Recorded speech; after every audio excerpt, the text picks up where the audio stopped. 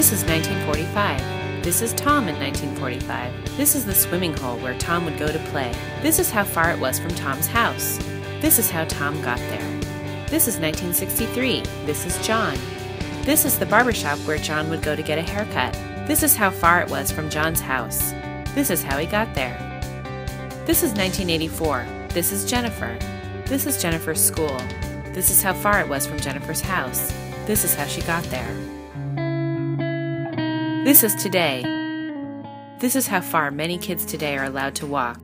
This is how they usually get to school. In 1969, the percentage of children walking or biking to school was nearly 50%. By 2009, it had fallen to just 13%.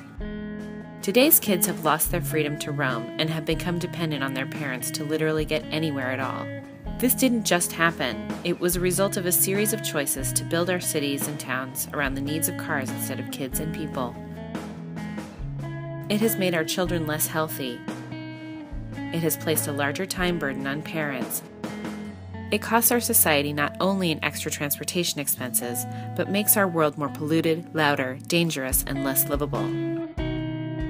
Today, parents play chauffeur and kids sit passively in the back seat instead of walking and biking, exploring their world, and learning skills to become independent and successful adults. We all need to work to fix our world so that kids can regain their freedom to roam.